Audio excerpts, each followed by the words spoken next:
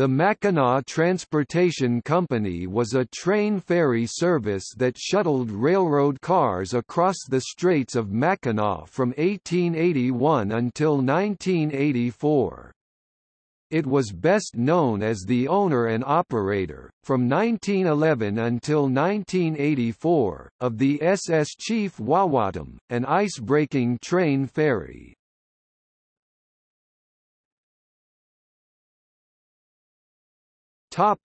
History.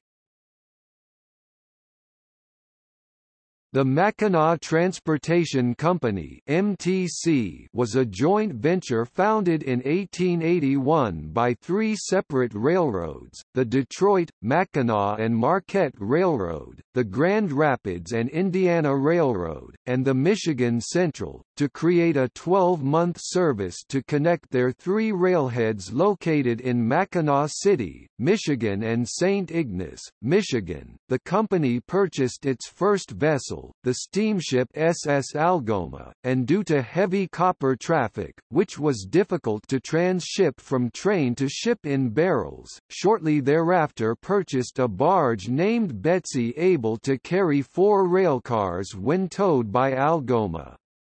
However, the barge had too little capacity, and Algoma was too light to break ice effectively, leading MTC to order a purpose-built ice-breaking rail ferry named SS St. Ignace from the Detroit Dry Dock Company in 1887.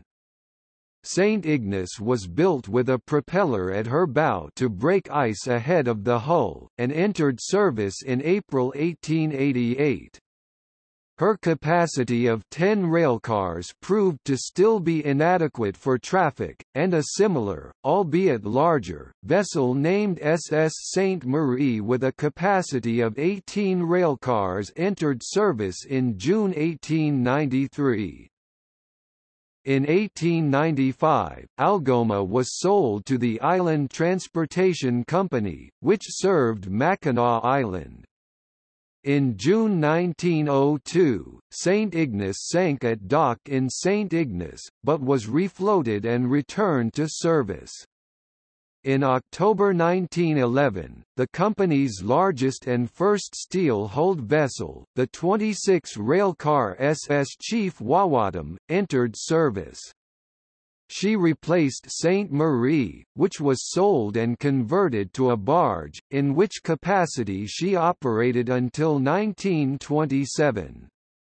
A second St. Marie, equipped with her namesake's engines, was delivered in March 1913, whereupon St. Ignace was sold. After several years of ice-breaking service, she caught fire and was cut down to a barge until her eventual disposal in 1930. In 1916, MTC began carrying automobile traffic, with vehicles loaded onto rail cars for the passage. This arrangement limited capacity, and combined with high rates led to public dissatisfaction that eventually culminated in 1923 in the introduction of state-run car ferries across the strait.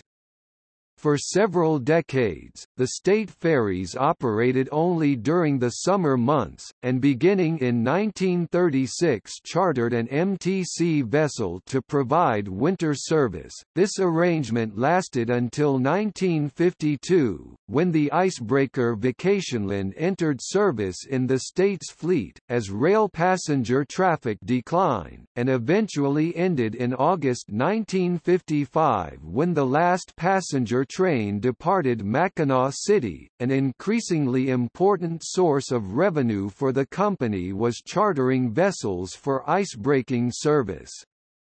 Even so, this was insufficient to justify the ownership of 2 vessels, with St. Marie operating only in charter icebreaking, and she was therefore sold for scrap in 1961. Following the opening of the Mackinac Bridge in 1957, MTC was losing at least $100,000 annually by the early 1960s. In 1963, the company applied to terminate ferry service but was denied by the Interstate Commerce Commission (ICC).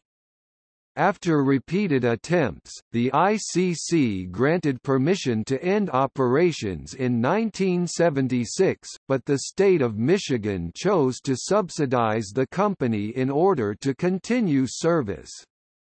Chief Wawatam continued to operate until August 1984, when a wall collapsed at the St. Ignace dock, making it unusable.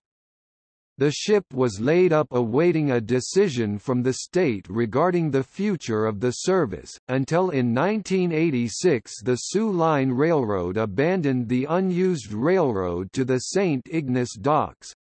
Shortly thereafter the tracks to the Mackinac City were also removed and Chief Wawatam was sold in 1988 for conversion into a barge.